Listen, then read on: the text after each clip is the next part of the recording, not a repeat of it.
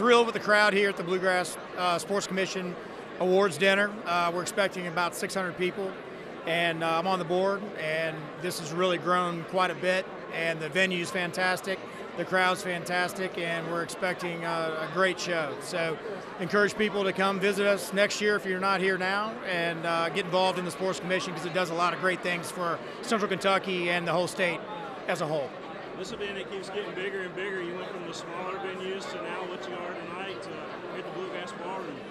Absolutely, and I think a lot of that has to do with our partnerships. The Marriott was a fantastic host, and we outgrew that space, and now Lexington Center does a great job of having us here and doing the things that we do. So we're very fortunate that our board is comprised of a lot of really like-minded people that are trying to do good things for Central Kentucky. What are you looking forward to the most tonight?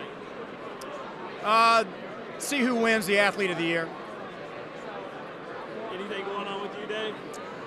I'm enjoying my time with JMI Sports and the University of Kentucky. We're doing some new and exciting things, and it's great to be back in the college sports scene and doing those things, and look forward to what's next.